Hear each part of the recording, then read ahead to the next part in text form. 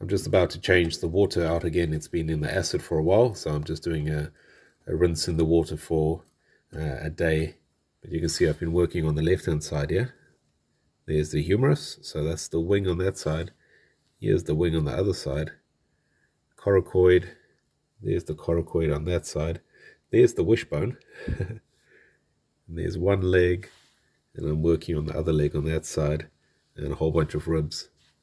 So it's coming along really nicely. It's got a beautiful bone surface.